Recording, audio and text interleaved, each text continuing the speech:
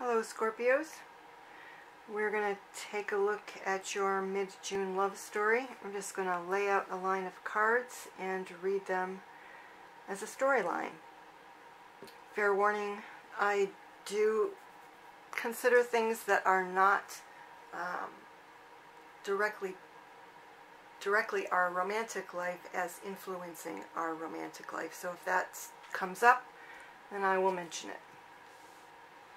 First card out, we have the Page of Cups. So this is some beautiful energy to start with. Page of Cups and Six of Cups. So this is kind of,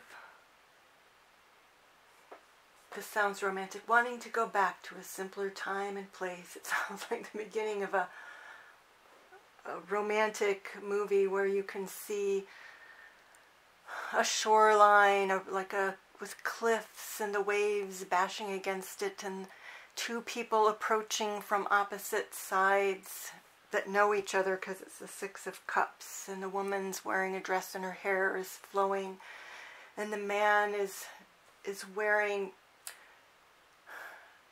kind of, again, it's a movie, right? So rugged kind of attire, but really not rugged enough to be realistic, you know, still managing to look dashing, and they're approaching themselves along the cliff while the waves crash below them. It's definitely wanting to approach someone, perhaps someone from the past, but even if it's not someone from the past, it's in a very innocent, romantic, friendly way. I mean, it's like if you were the little child here who's actually got a hold of the cup. Sorry, a little bit too close. My camera probably won't focus, but, and you're sniffing or you're offering this gift here, but your eyes over the gift are maybe not as innocent as the gesture.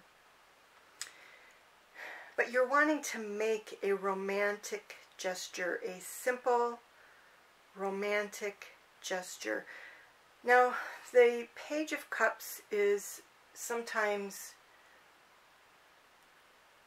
a card of apology, and I don't know if there will be an apology here, but you could be approaching somebody for which you kind of have water under the bridge. You know, you've been through some stuff before, and haven't seen them for a while, potentially,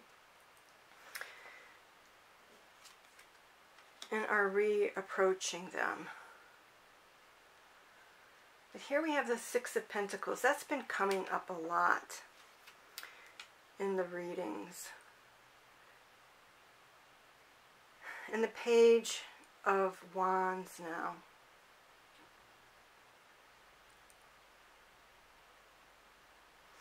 So there's a socioeconomic difference depicted in the Six of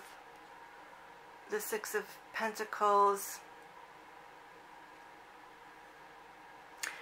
I often don't like it to show up in love readings because it suggests that there might be an ulterior motive of wanting somebody to pay for something. On the other hand, it could be an act of generosity, and we do have an act of generosity also, the gift giving there, but it's kind of the giving of something that's already freely available around you. But yeah, I'll let you guys decide how that plays out in your own situation, but there's a potential red flag there. I'm just going to say that. And to not, I'm going to say this also, to not be impressed by small gestures. Okay, because this man is barely giving of himself to these people who are in a lot of need, right? So don't be impressed by a small gesture.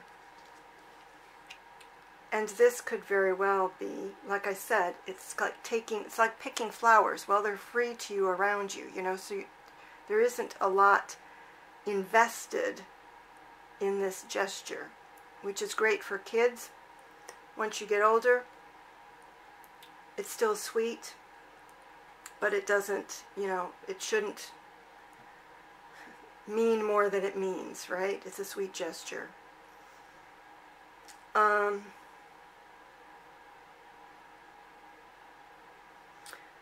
So then we have, I feel like the Knight of Wands is kind of wanting to move things forward in a hot way. Wands is heat. And then we have the Devil card. So yeah, I love the way this started. I loved that the whole romantic nature of it, maybe because I'm a Cancer, and now it's taking a turn, unless this is somebody different.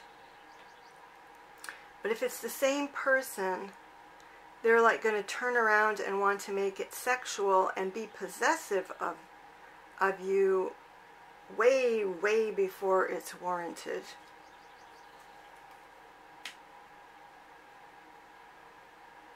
Or maybe the whole approach is in order to return to this situation, if this is something that you had in the past.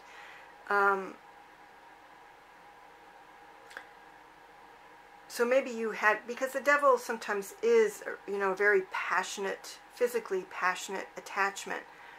And so maybe this person is coming towards you with a romantic gesture, but their real motive, or I mean, this could be you doing this, but the real motive is wanting to return to that really physically bonded, physically passionate energy. So, you know, whatever floats your boat, Scorpios, you know, if that appeals to you. And again, if there was an apology needed for something so that you could return to this very passionate relationship, then I could see that. I still don't like this energy here, though. And then we have the Seven of Swords. Kind of sneaky energy. Actually, I see what this is like somebody proposing, you know, some yowza kind of activity. Come into my,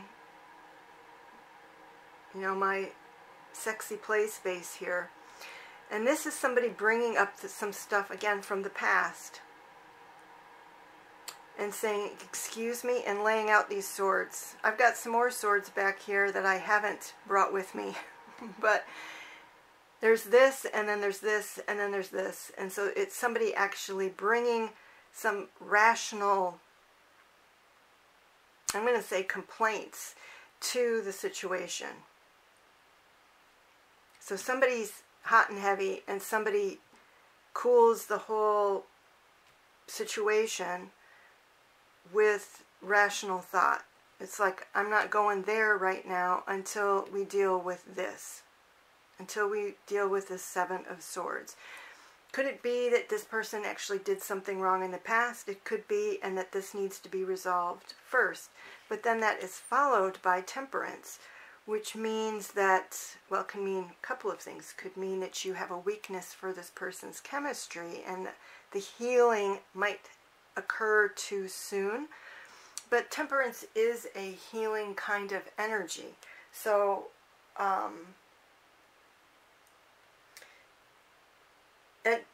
but it is chemistry.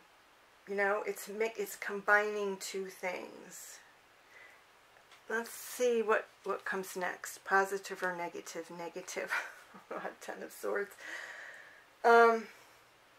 Because what I was starting to get was somebody who like knows your weakness and was trying to say, yes, we can deal with that, but shouldn't we, you know, do the romantic stuff? That's very healing too. And, you know, yeah, just trying to work the situation so that they don't have to face the swords. It's like, yes, that did occur, but, you know, but I said I'm sorry, or I'm being romantic now, or we have this wonderful physical connection. You know, it's like, let's have sex and then we'll talk about the issues. That seems to be what temperance is about, you know. Let's get hot and heavy and then we'll talk about the issues. Or let's talk about the issues in bed. I know that if I can get you there, that, you know, I can ease the pain of these swords. And you are, and I do believe this is you, you are, no, not only now are you getting these 7 swords, I'm adding 3 more because of this behavior is not acceptable. So, alas, that is what I see happening for you. This is just for the next 2 weeks. So, you know, not a tragedy, just kind of a warning to watch out for this. And I will be back end of June, early July with another storyline type of a reading for you. Take care. Bye-bye.